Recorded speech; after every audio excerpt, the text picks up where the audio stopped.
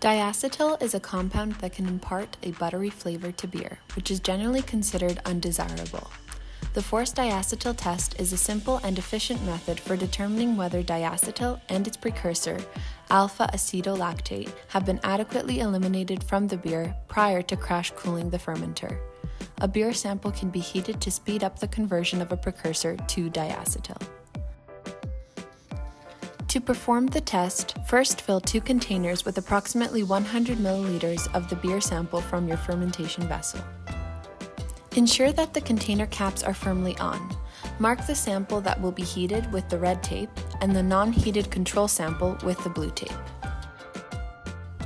Set up the benchtop test by filling a small pot with room temperature tap water.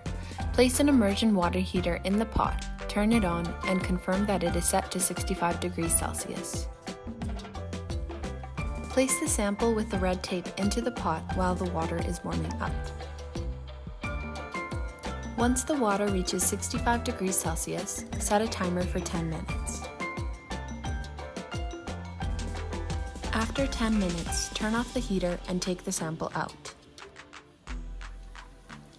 Empty the pot and fill it with room temperature tap water.